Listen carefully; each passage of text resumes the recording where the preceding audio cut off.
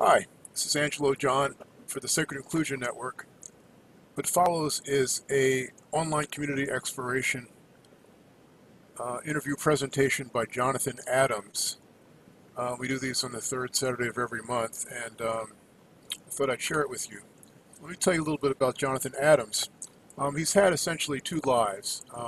One is his pre-Sonic Yogi life, where he was a professional musician, which is basically how he started his career.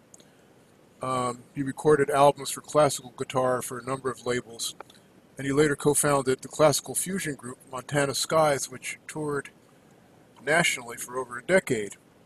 In 2012, Jonathon had what might be called a very traumatic / religious experience. He experienced extreme anxiety, and as a professional musician, he knew the impact of sound on other people. And I suppose you might say that he turned his knowledge of sound inward and became this person that now has the moniker of the Sonic Yogi. Um, I'll read from his bio here. He says he put his intention and focus into the exploration of the healing potential of music and has given talks and workshops on vibrational sound therapy at TEDx, National Spiritual Living Conferences, and much more. You can find a lot of his stuff on Spotify, Pandora, the SoundCloud, and YouTube. And I encountered him by taking his course on the Insight Timer app, which I heartily recommend.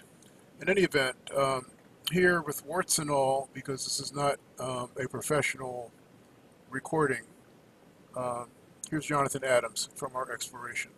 And please send us any comments, any thoughts. That's it. Here's Jonathon.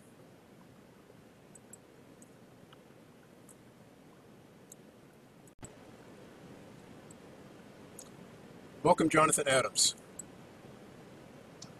Good morning. Thanks for having me. Can everybody hear me okay? Okay, wonderful.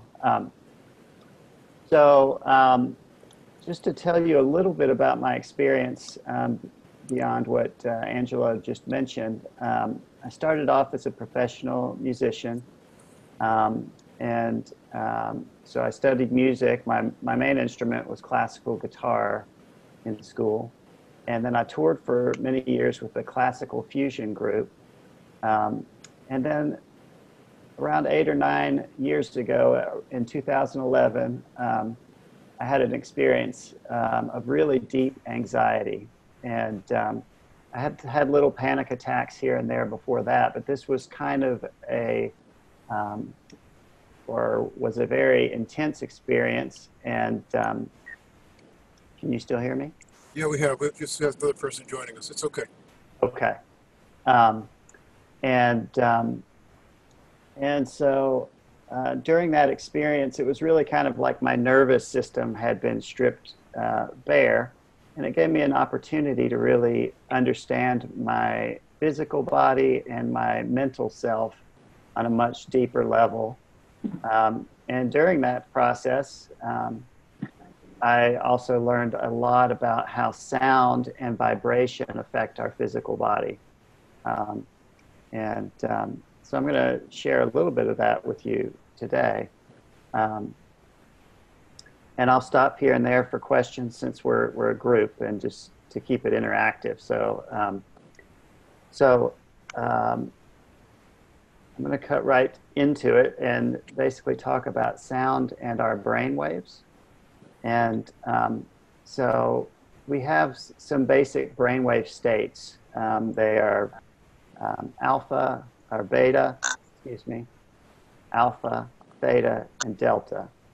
And I'm using my hand to sort of show those levels because they are, by frequency, they're analogous to sort of the EQ on our stereo. So beta would be like, by analogy, the treble end. Alpha and theta would be mid-range, and delta would be the bass. And each of these also have a state of consciousness. So beta is our normal waking state, alpha and theta are more meditative states, and delta is a sleep state. And so I realized in that time of deep anxiety that I was in a really high beta, so a little bit beyond what our normal state is. And I was experiencing a lot of rapid thoughts, a lot of mind chatter, and a lot of physical stress, muscle tension, short breathing, these types of things. And, um, and during that experience, I was guided to some sound therapy by a friend, and I listened to that, and it helped me to um, relax my mind. When I listened, what I found was that not only did my mind get quiet, but that my body also began to release. My muscle tension released. My breathing became deeper. And so for the first time during that experience, um, I was able to find some peace. Um, and so I realized that sound was a really valuable tool. Um, and I'm a curious person, and as a musician as well, I began to look at, how is it that frequency can affect us mentally and physically beyond what I had already known music to do. Um, and so, of course, I'm cutting out a lot of the parts of that experience. It was a psychological experience of kind of purging old emotions and fears, um, and and coming to a different understanding of myself as well. But just as far as the sound component, sound was an important tool in that. Um, so I realized that our brain waves were a key component, and we have different rhythms in the body. So what are some main rhythms? Does anybody want to speak out and tell me what's a rhythm or a vibration in our body? I'll just say that everybody's on mute, so you should Oh, okay. unmute yourself before you talk. And yeah, or how about our heartbeat? Okay, yeah, heartbeat. Um, so I'll just go through them since we're on mute, and I'm not totally familiar with this format. But so we have a heartbeat, we have breath, um, which we're breathing in a rhythm, and then on a more subtle level, we have brain waves. Of course, we have pulsation in our vessels. We have circadian rhythms that are our sleep rhythms that are aligned with the sun, and we have digestive rhythms and so on and so forth. But our brain waves, our heartbeat, and our breath are all connected in the nervous system and in the parasympathetic nervous system. So as we bring those brain waves down into that mid-range meditative alpha and theta state, it also helps our entire nervous system to begin to relax and come into that state of relaxation. And so one thing that sounds can do, and I'm grabbing my Tibetan bowl, is to help us come into that brainwave state. Let's see, I have a phantom bowl here.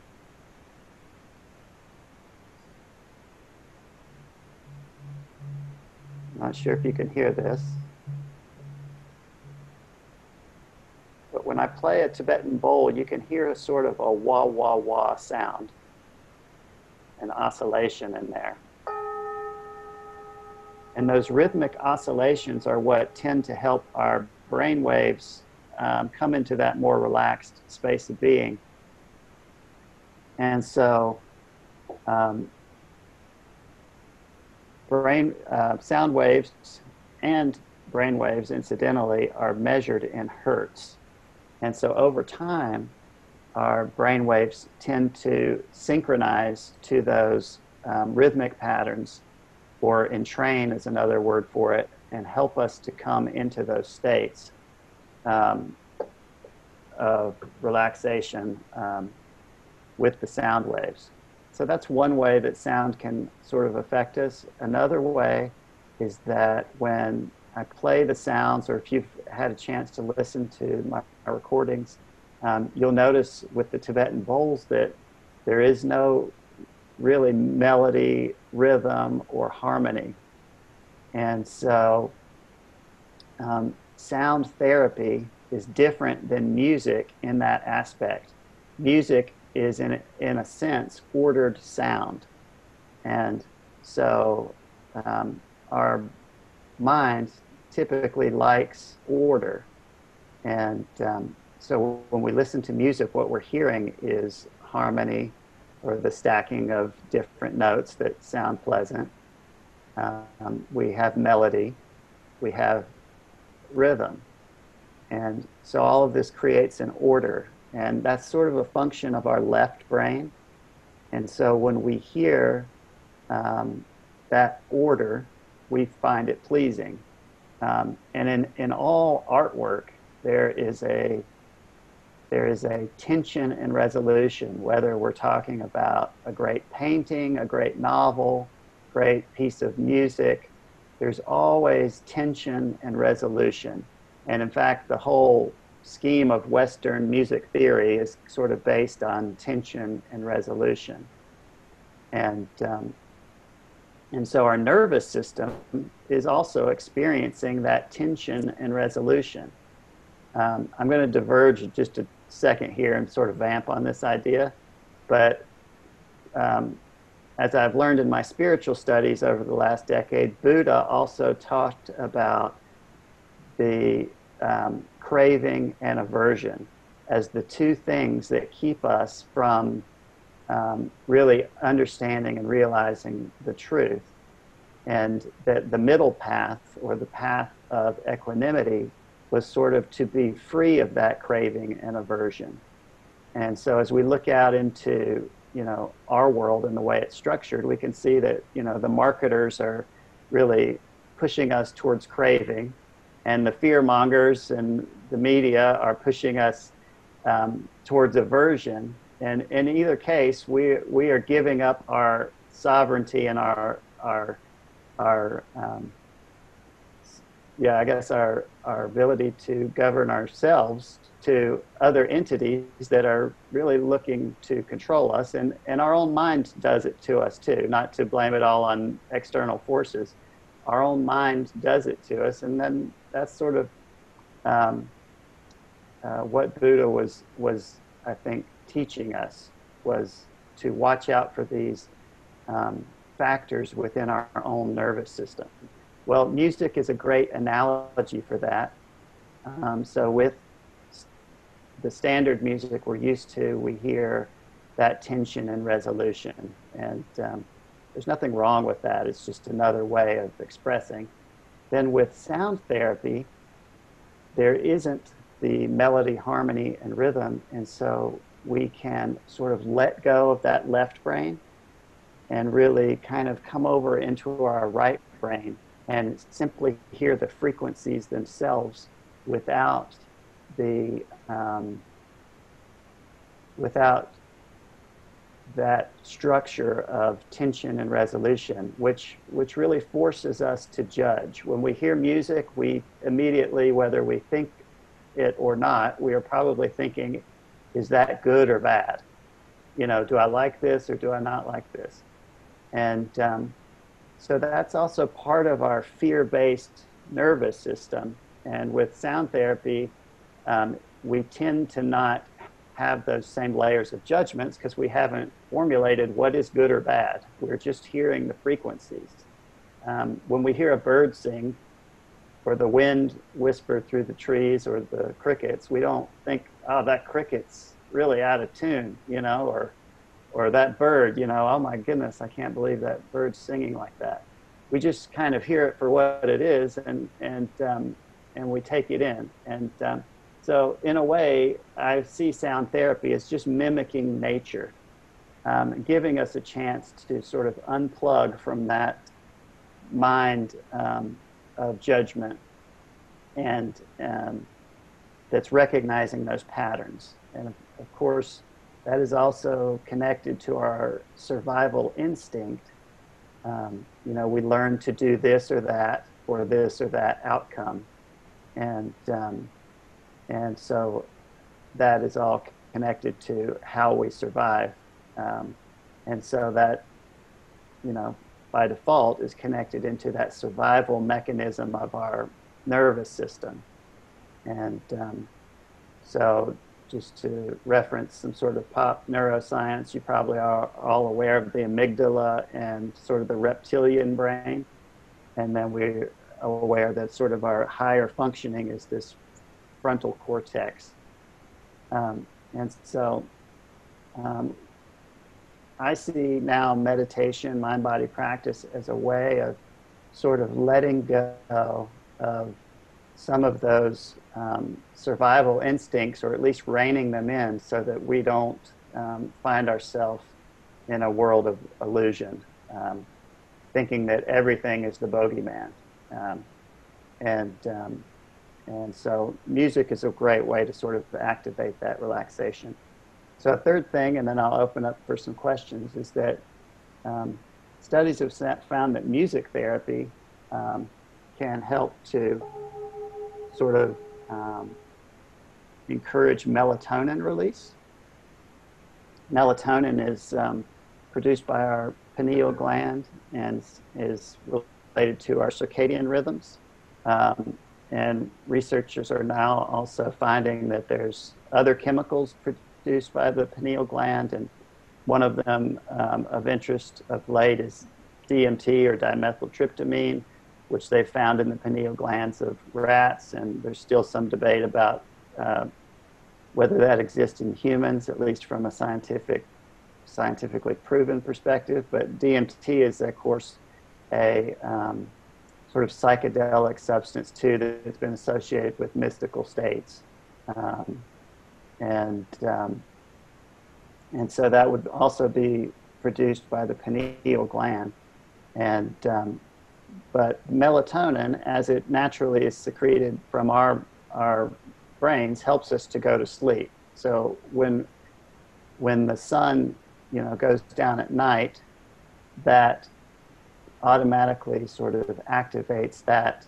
system in our bodies, and we would begin to release melatonin, which helps us to begin to relax. It helps us to go from beta down into alpha, theta, and then ultimately delta, where we go to sleep. So every day we sort of go through this process of cycling down through our brain waves as we go to sleep. And that is also the same process, in my view, of what happens when we're meditating or going through a mind-body practice. When we go to sleep, we cycle down and we lose consciousness as we open up our subconscious, and we then begin to dream in our sleep. In meditation and mind-body practice, we cycle through those states, but we have the opportunity to retain consciousness and then look at the contents of our subconscious mind. So, I mean, that's something that may be a rare occurrence and maybe requires practice, but in my view, that's sort of the opportunity that we have in any of these practices. So I'm going to pause right there and just open up for any questions or comments or thoughts.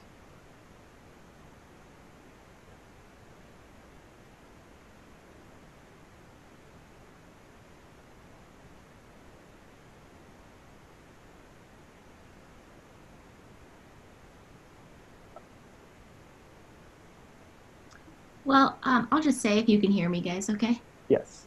Cool. Thank you so much for sharing in such a concise and digestible way. I love the connection to the brain waves. That's heavily what I do in my work, especially getting to the subconscious mind. And it helps to hear in that way of the pineal gland. I've done a lot of research. I'm a trauma survivor and live with PTSD. And I hadn't heard the research yet on the pineal gland. So thank you for bringing that to my attention. I'm really excited to dive more into that research because I've heard the amygdala and cortex, but also I just really enjoyed the sound healing as mimicking nature. I, as like intuitively, I've known that, but just to hear you say it so simply, I just really appreciated that. That's just your simplicity and how you speak. So thank you so much for the clarity. Thank you. Um, yeah, I also am a recovery, I guess you would say, from trauma, and it's probably some level of PTSD. I would imagine any of us could have some level of PTSD, um, um, and and I see the sort of spiritual or the growth process of consciousness as healing and recovering from that trauma, which can also skew our view of reality. And so that kind of comes back to that idea of the Buddha of um, allowing those to be continually projected into my present experience.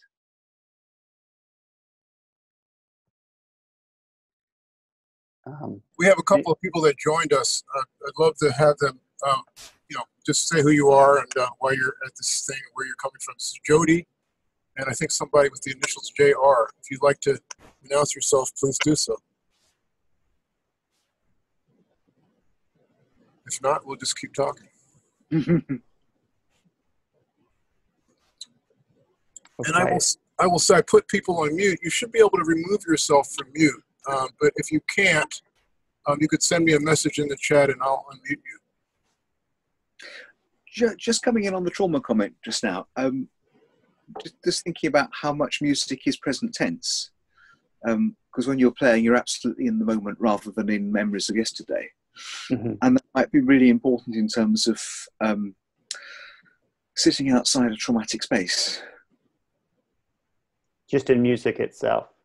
Yeah, I mean, the experience, it's such a present tense thing. You're in the moment of playing. You're not in the moment of thinking about last month or next week or something. Yes, I totally agree. And you're a musician as well, for anyone else that's tuning in. And I'm looking back in retrospect, I think that probably one of the things that attracted me to become a musician was the therapeutic aspect of being in my practice time. I loved to, sit with my guitar. I loved to read the music. I loved the way what you just described was that I was completely present. And at the same time, the music could sort of speak to me or be with me. I could be with a great composer like Bach and just be immersed in that music. And the therapeutic act of just sitting with your instrument for a few hours and being in that space of silence was really healing for me. I would make an analogy from that to also just the practice of meditation now. As a musician, we are sort of trained into what practice is, which is to do something daily and consistently. And I would say the benefits I just described with music and just being in that space, I think can also come from a meditation practice. And what I've found is this doing it daily is similarly healing. Also, I just read being with Bach or any other great composer with my meditation practice, I feel like I get to be with God and the universe and myself and with pure silence. And so that's also a healing thing. And anyone can take part in that, whether they know an instrument or not, which is nice. Those are just some thoughts related. A question, if that's okay. Sure. Since we're on the conversation about trauma, I was curious if any of you guys who are currently facilitating have trauma-informed care practices, like if you've gone through training in order to be trauma-informed with group facilitation and what that looks like for you guys. Facilitating as in myself or yeah, like the group sound healings that you do, because I was just looking at your Instagram and it looks like you have like crystal bowl healing nights and those kinds of things with Yoga Nidra, and it looks wonderful. And I'm just curious if you guys are utilizing trauma-informed practices at all. And what do you mean by trauma-informed practices exactly? Sure, just being aware of the nervous system for all people in the room, equitable practices, just making sure that everything is more like inviting rather than leading, that kind of thing with your language and providing space. Sure. Well, yes, I feel like my entire angle in this is trauma informed because, as I mentioned, I was healing from trauma myself.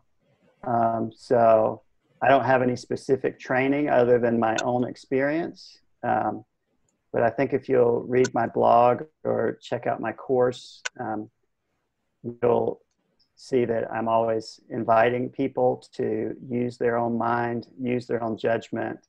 I'm not dictating or sort of telling people what they should or shouldn't do. I'm only offering my experience and the tools that have helped me, and allowing people to decide from that angle. I'm pretty clear that I'm not a doctor and I'm not a licensed counselor or therapist. I'm just a person that's been through a healing experience, and my desire is to share the tools that I've learned. And really my level of expertise is in music and frequency and sound. So I want to kind of use that not only from a, talking about it as I am now, but also, I share my work really as artwork just to be consumed and hopefully useful with people's meditation practice and things like that. Brittany, you asked actually a question that's interesting me, and I'd like to sort of hear your perspective as what you call it trauma-informed practice.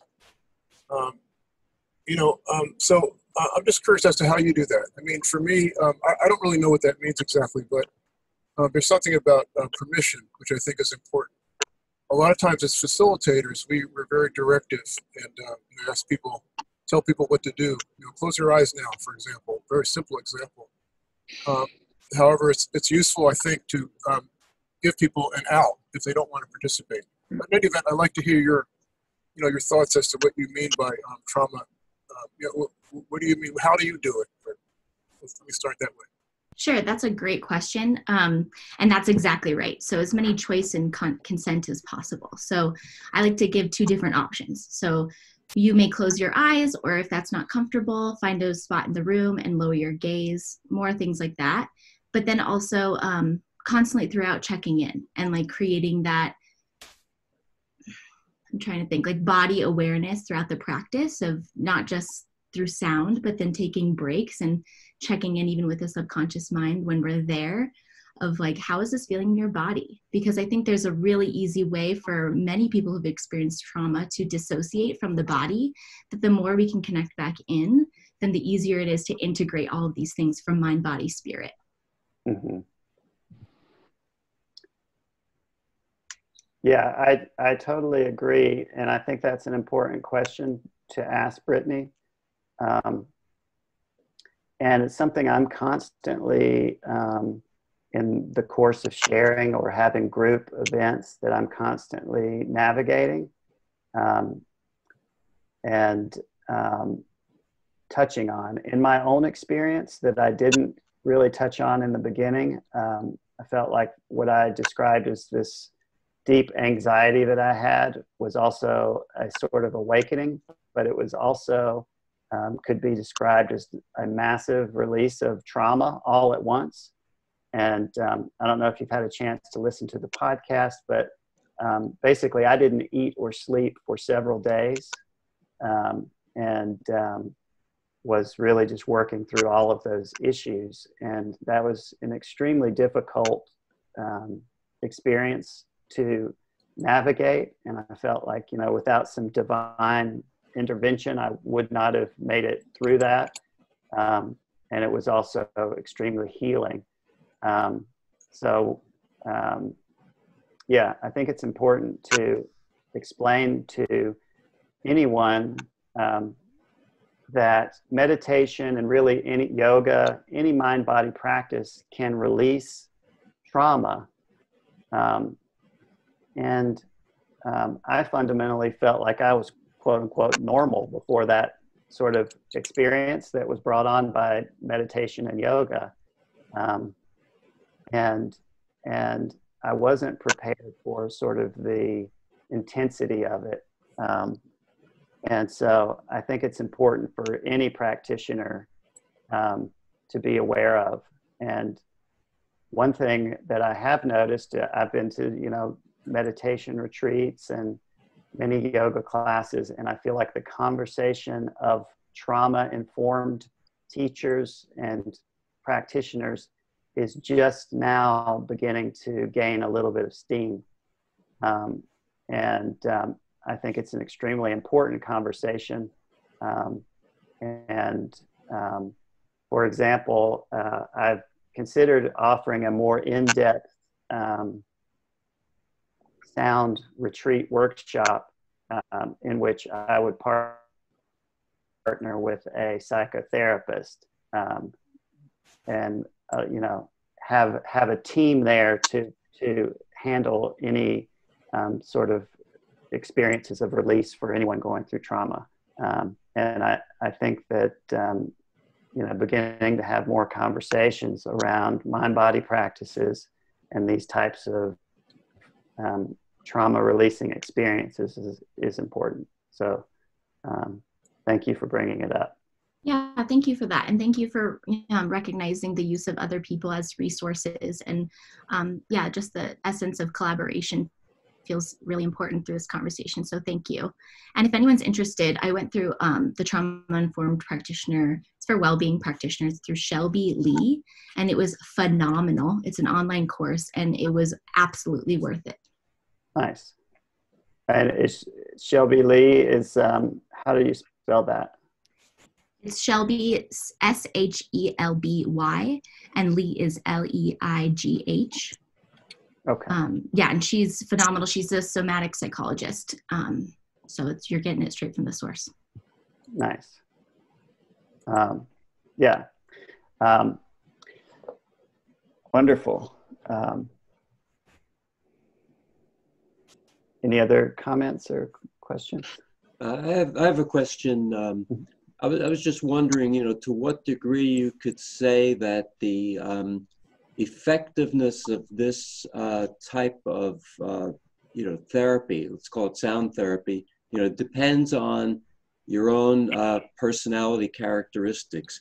So if, you look at the idea of having different forms of intelligence, for example, that there is, some people have more musical intelligence, others natural intelligence, others, logical, linguistic, kinesthetic, whatever. Okay. So, to what degree would say a person who has high musical intelligence benefit more from sound therapy than, let's say, other forms of, like mind-body practice or other types of therapy? I mean, to what extent could you make those generalizations? Let me think. I think that, of course, people respond differently to different things, which is self-evident enough. I see that music therapy, in terms of when I've offered group classes, seems to be fairly universal, maybe even more so than music. I look at, of course, it might not work for everyone. I have had people say that it, that it just didn't feel right for them, and so I totally respect that. I see these all mind-body practices as a way of resetting our natural rhythms of our nervous system, and so what I mean by that with yoga asana, the physical practice of yoga. We are taking poses, like a warrior pose, for example. We're putting our body into a stressful situation with our musculature. Our heartbeat is speeding up just like it would when we exercise. And the teacher is training us to breathe slowly. So we're literally training ourselves to deal with the stressful situation from a physical perspective. And that is helping us to sort of reset that physical rhythm of our body. And then with meditation, we are, working on maybe a more subtle level with our brain waves and our breath, and learning to concentrate our mind into the present moment at the same time that we're becoming more aware of potentially stressful parts of our psyche. And similarly with sound therapy, I like to call it training wheels for meditation. So in a way, it is helping our mind to get into that more subtle meditative state. I'm not sure if I'm answering your question, but I see all of these practices as just ways of resetting the rhythms of our nervous system, which has physical implications as well as psychological implications. Yeah, I see that the body is part of this sort of spiritual or question. And a lot of times when we talk about psychology or spirituality, we totally discount the body. And yet, without bodies, we wouldn't be here having these conversations. So I think it's an important component. But as we know with our bodies, we have drugs on the market that work for most people, but they don't work for everyone exactly the same. And so, every single person, just to echo Brittany's sentiment, has to be first informed and educated, and second, be able to make an educated choice for themselves. And so that's part of what I like to do with communicating in an educational way, is just to give people some information to make a better choice.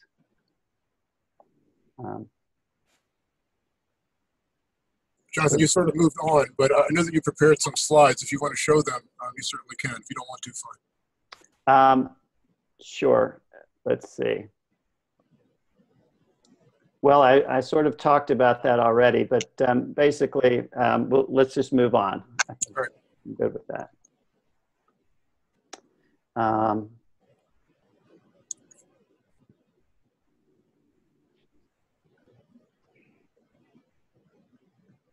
So just to kind of continue talking before we do some practices, I have some notes here on the next part of my some ideas to share was just about repatterning and how does trauma actually occur.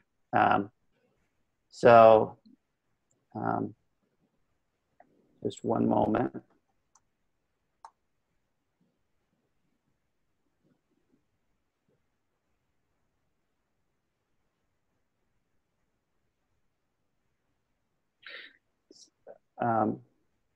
Somebody have something to say? Well, my mind was just jumping back to the trauma thing, or in fact, in a sense, linking both the trauma and the music thing we've just said. Because my sense is that there's, from the music piece, there's something around how different people respond differently. And I've heard a sort of claim that using music with people who've been professional musicians is a bad idea, because you play something that they think is going to be nice and soothing, and they're reacting to it. And I think what that actually just means is you're recognizing the diversity that's in the room, rather than making an assumption that somebody will react in the same way as I do. Mm-hmm. And maybe for the trauma thing, there's something about just recognizing the range that's in the room, which is there's a void putting the traumatized label on somebody. And I suppose the model I've got there, I was going to a psychoanalytic supervisor when I was working in a retreat centre. And the thing that really struck me was there were bits of me showing up in the room that are normally well buried. And there was just something about her being sufficiently trustworthy to mean that you turn up as a whole person. And I don't quite know how you do it, but there's something in my mind about the aim being to enable somebody to be a whole person there and therefore not having to defend themselves, which doesn't really map onto specific bits of technique, but it kind of holds the trauma thing in a way that gives it a lot of space and kind of recognizes that maybe all of us, part of our spiritual journey is actually processing bits of our own traumatic pasts. Yeah, I 100% agree. And in my own experience, that was the case too. Many times we talk about, experiencing sort of spiritual sorts of expanded consciousness, but in some ways, healing is also about embracing and experiencing our own humanity and the fact that we are people with needs. We have physical needs and desires, and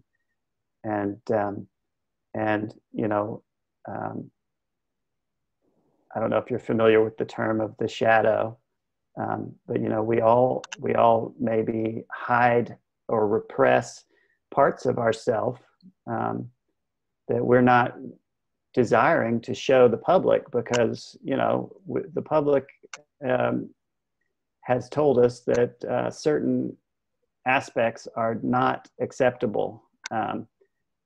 Expressing anger, shame, these types of things. And so I really think that in my experience, really coming to grips and embracing all of those parts of myself was the healing. And after that, I felt like a freed child. I mean, I just had no inhibitions. I said what came to my mind, even if I thought it was not going to be accepted. And to my shock and amazement, it landed well more often than not. So I think, just to echo what you're saying, yes, embracing all the parts of ourself. And also, we may not be totally aware of the parts of ourself that are repressed. I certainly was not. And I had this wonderful cathartic experience, and I've had several since. But what I find is my daily practice of meditation helps me to stay in touch with my humanity and to also embrace the humanity of other people. And that's really, I feel, what compassion is.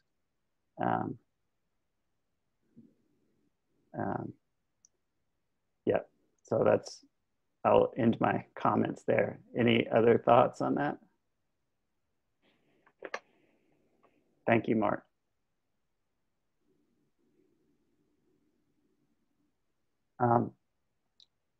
Okay, I just want to talk just a little bit about how trauma may originate and how this could relate to sound as therapy.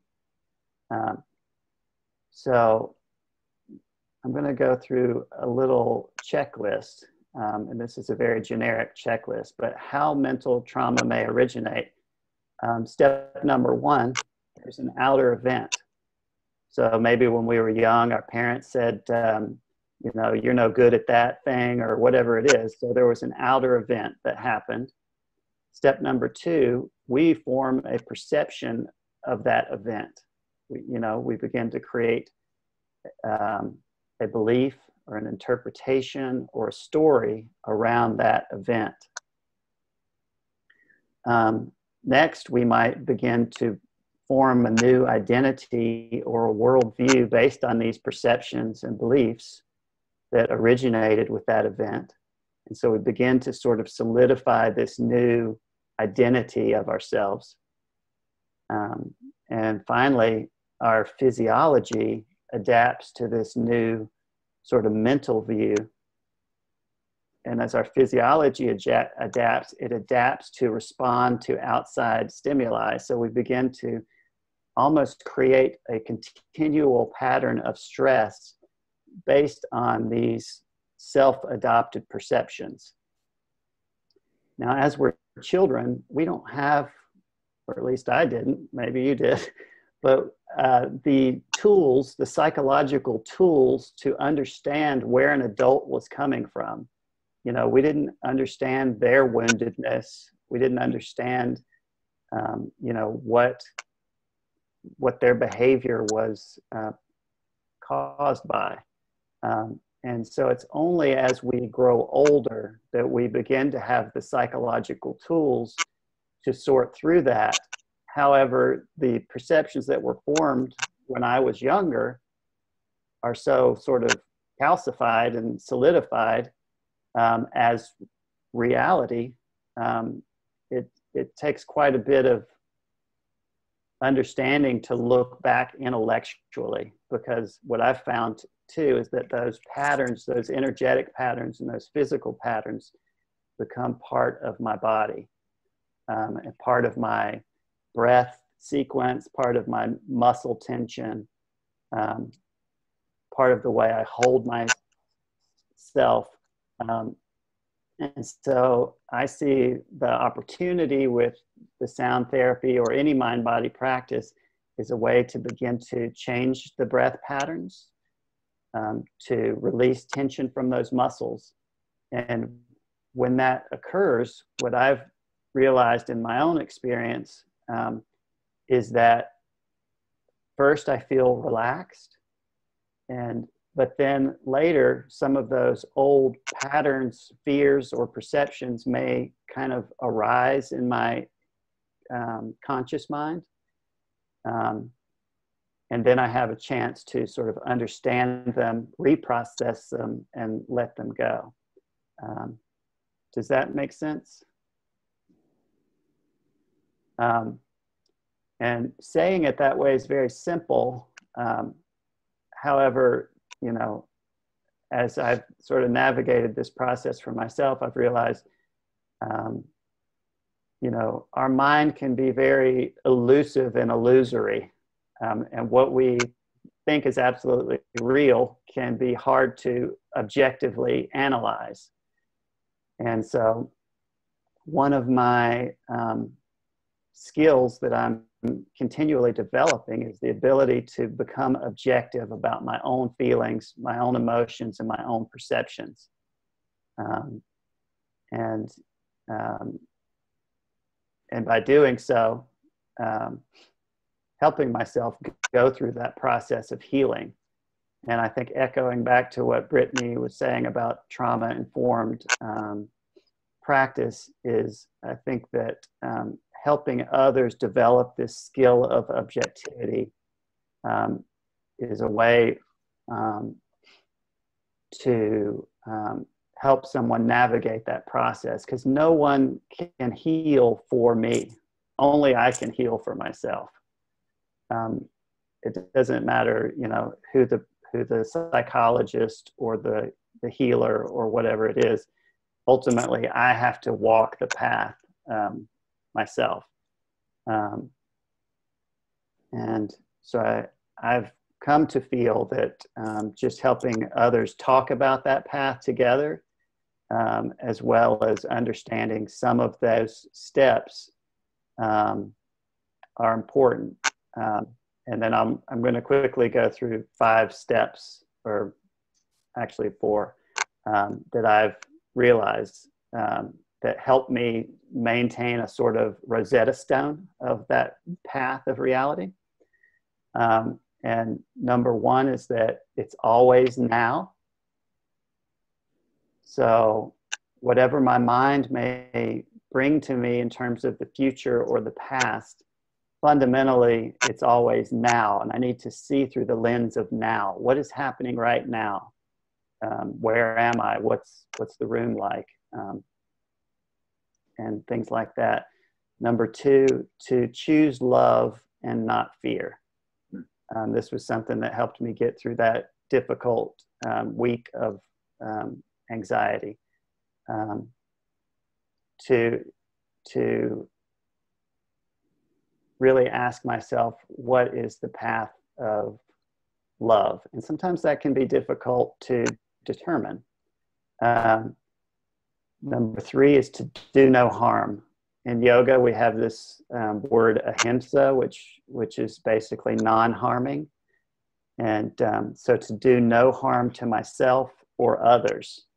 And when we're processing those deep emotions, when I've been in that situation of processing deep emotion, I might face terrible anger, some rage at somebody's past actions, rage at myself, feelings. I've faced feelings of suicide, some very intense emotion, but to realize that this too will pass. And sometimes there are deep lessons in those difficult emotions. In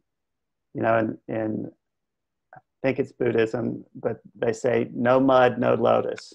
And sometimes those intense emotions are fertile ground for blossoming.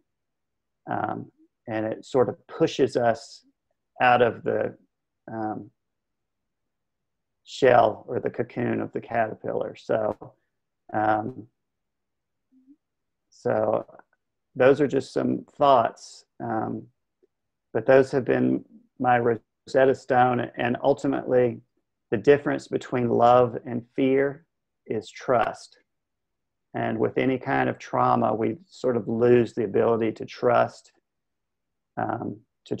even intimate relationships. So in my process, I've learned to develop a relationship with what you might call God or the universe, and to trust in love, essentially. And even when it looks like it's not the best move to act in love, maybe my self-interest could say it's better to do this or that. I feel like my relationship with the universe and God is to trust in doing the right thing. I view that that sort of story of Christ as his path was to trust that energy, essentially. Whether that particular tradition resonates with you or not, I'm not asking you to determine, but just to look at that path of love and that path of either selfishness or self-interest, or the path of selflessness. And incidentally, that's also the path of our survival instinct and our fear-based nervous system, or opening up to our higher processing power. So these sort of archetypes and stories, I think, are there to remind us about ourselves.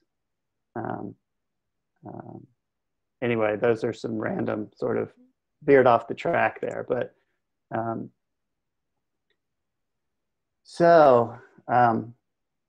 any comments or questions so far?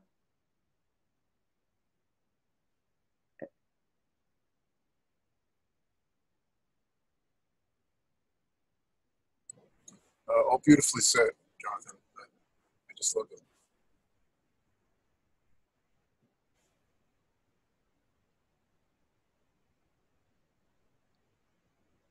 Okay. Anyone have a question or comment?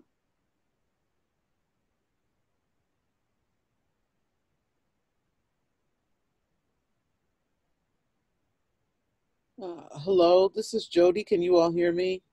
Hi, Jody. Yes. I just wanted to introduce myself. Pardon me for being late. I have really thoroughly enjoyed what I heard thus far, and I just wanted to give my introduction and say one of the reasons why I was drawn to be here today is because I'm very interested in this notion of frequency. And I don't know if perhaps I missed it. I may have to listen to the playback to see if I've missed the conversation around frequency. But thank you for your time, and just wanted to say hello. Hi, thank you. Just to recap really quick, frequency is essentially how frequently something happens. And there's a little bit more in depth in the podcast and at the beginning of the talk. And we veered from that into the trauma bit because my view is that all of this is about healing trauma. But what happens with trauma is we typically create cognitive dissonance, which is stress in our body and mind. And we typically lose the ability, when I say we, I'm talking about my experience, lose the ability to even trust myself.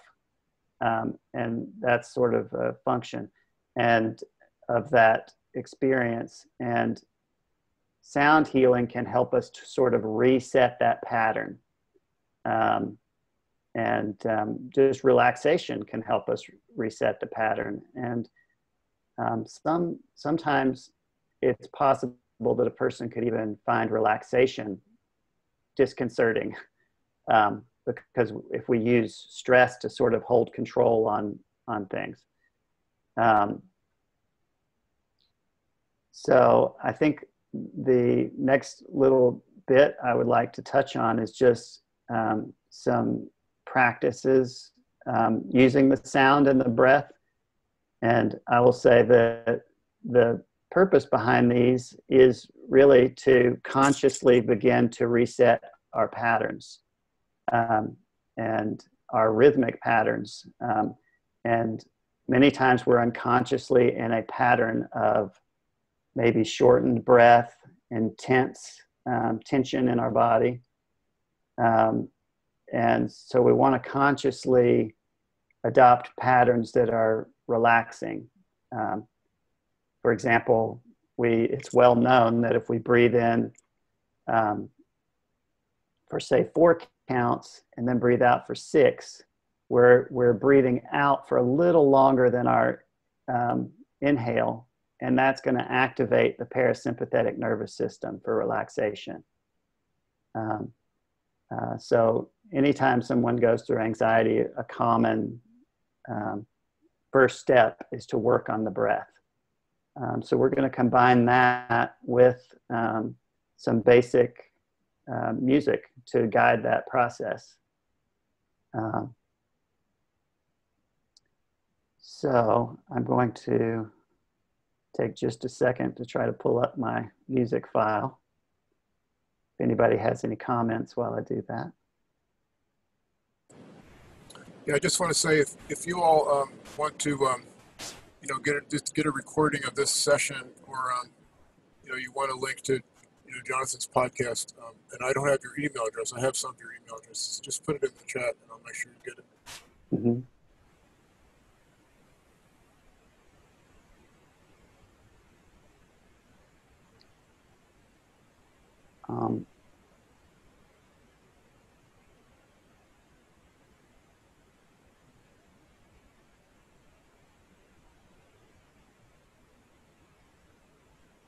So I'm going to have to test the sound first. So if you guys will let me know if you can hear this, I'm going to push play. Inhale, 2, 3, and exhale, 2, 3. Everyone can hear that okay? Okay, wonderful. So this exercise is going to be about 5 minutes long, and we're going to inhale for 4 counts and exhale for 5. So this should be a very gentle sort of introduction to the breath. Just to echo what we already said, if anybody doesn't feel comfortable with this, feel free to take your own pace. If you don't like the inhale-exhale count, just do what's comfortable for you, or simply breathe at your own pace. Feel free to just listen along. So first, let's just take a deep breath in together. Inhale. And let that out. Okay, let's try that again. Take a deep breath in. and exhale.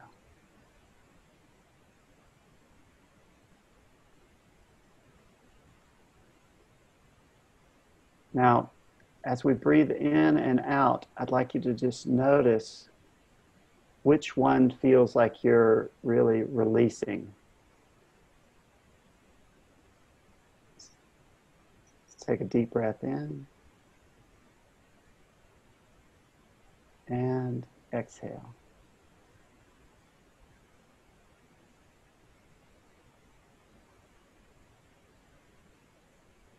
So I find that I feel more release on the exhale. And I also notice that my mind is a little more quiet on the exhale. And studies have shown that when we're exhaling, we're really activating our parasympathetic nervous system. And when we're inhaling, we're sort of on that other side of our nervous system. And so typically when we receive some news of relief or release, what do? We go, ah, and we breathe a sigh of relief is what we've called it. And when we get shocked or surprised, what do? We go, oh my gosh, you know? And so we take that inhale to prepare for fight or flight. And so the whole cycle is just in one single breath, and we can pay attention to our breath. So as we listen to this music, I would like you to notice your breath and notice sort of the state of your mind on the out breath and in breath. So I'd like you to, if possible, if you choose to go with this count, to count internally the numbers on the inhale, 1, 2, 3, 4, and on the exhale, 1, 2, 3, 4, 5. And that will just help to concentrate the mind on a single task. Everybody clear on that? Okay, so here we go. And this music just starts right in at the beginning, so with the counting. So feel free to jump in whenever you'd like. And this is about 5 minutes long. Okay, so here we go. Inhale, 2, 3, and exhale, 2, 3, 4, 5. 5. Inhale, 2, 3, 4, 5. and exhale, 2, 5. 5. Inhale, 2, 3, 3, 4. and exhale, 2, 3, 4, 5. Inhale, 2, 3, 3, 4. and exhale, 2, 3, 4, 5. Inhale. Inhale, 2, 3, and exhale, 2, 3, 4, 5. Inhale, 2, 3, and exhale, 2, 3, 4, 5. Inhale, 2, 3, and exhale, 2, 3, 4, 5. Inhale, 2, and exhale. Inhale and exhale. Inhale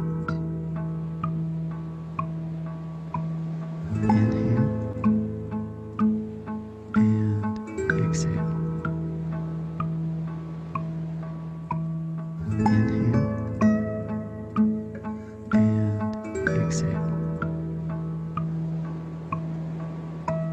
Inhale and exhale.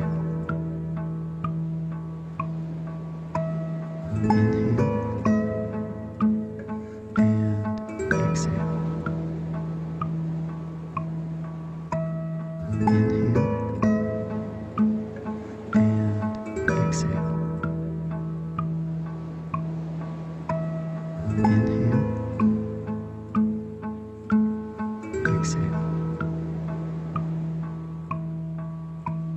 Inhale,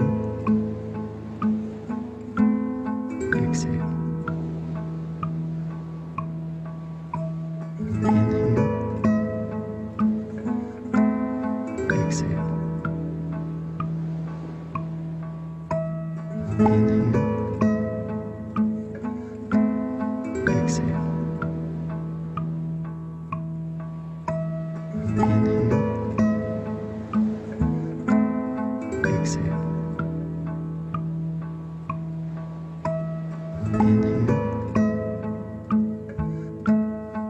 Exhale.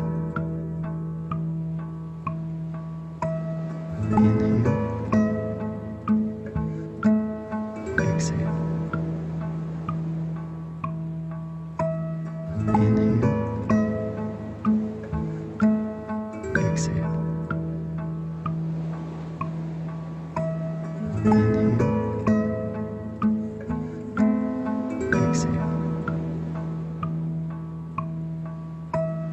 Inhale. Exhale. Inhale. Exhale. Inhale. Exhale.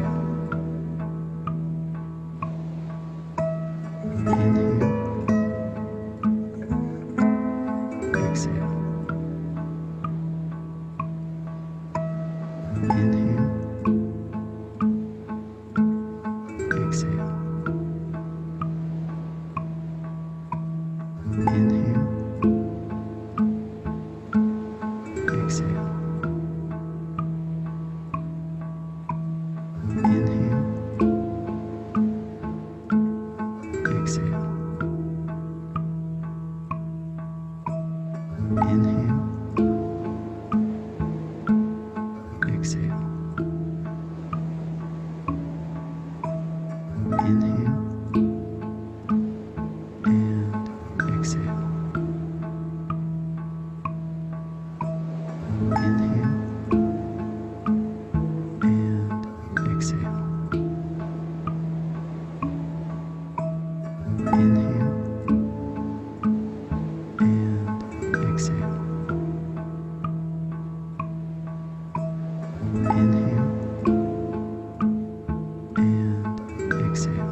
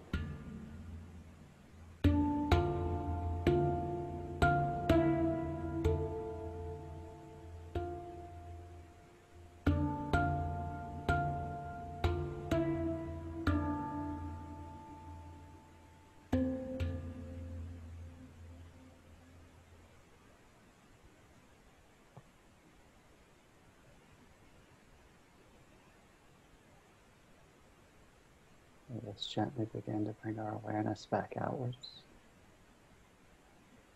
to the sound of my voice.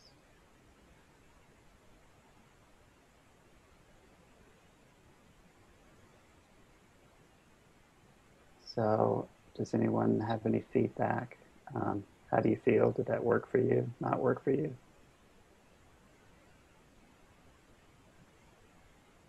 I was yawning so much toward the end.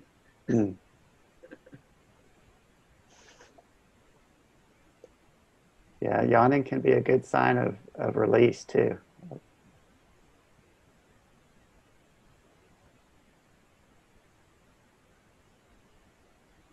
Anyone else?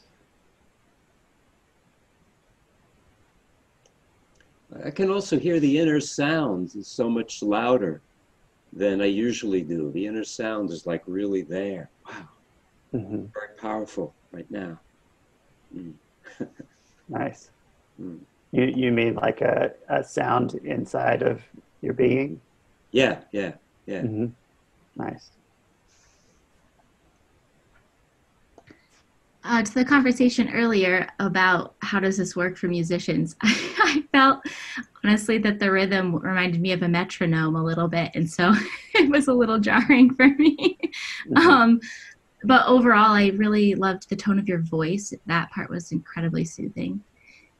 Thank you so much for sharing your practice. I actually need to get to a facilitation, so I'm going to get off the call, but thank you so very much. I just love that we can have spaces like this, especially over the internet, where we're sharing wisdom, especially about such an important topic. So thank you all so much. Mm-hmm. Thanks for joining us, Brittany.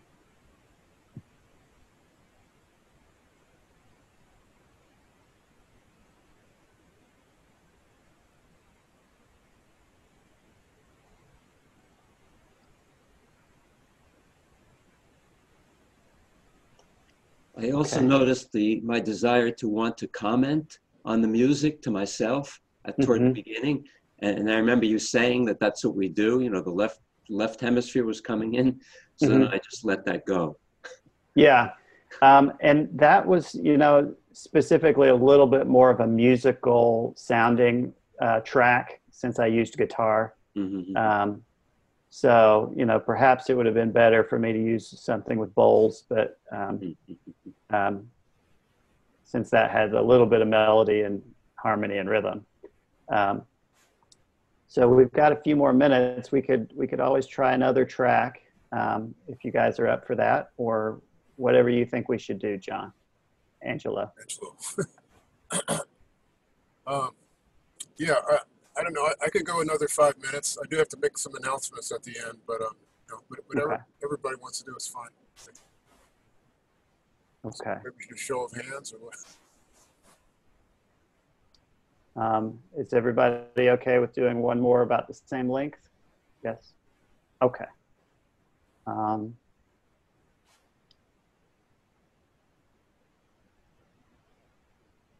So I'm going to test the sound again, just to see what this is, if this is a good level. Inhale and exhale. Can you hear that okay? Inhale Okay. and exhale. I'm going to start that from the beginning. So this is the same count, and also with a rhythm. This will be using the Tibetan bowls, however. And Okay, so inhale here we go from the beginning. and exhale. Inhale and exhale. Inhale and exhale. Inhale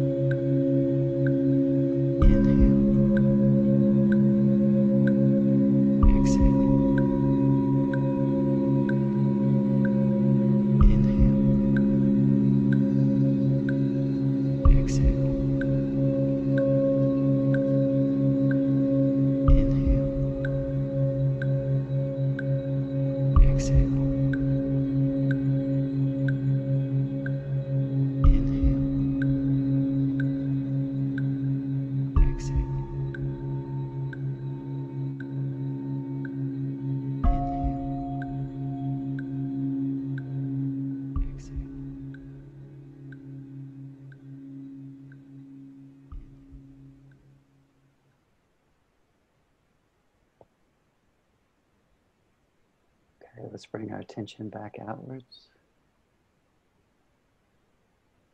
I noticed that we're down to about a minute, so I wanted to give us some time to say goodbye and let John make some announcements. Angelo.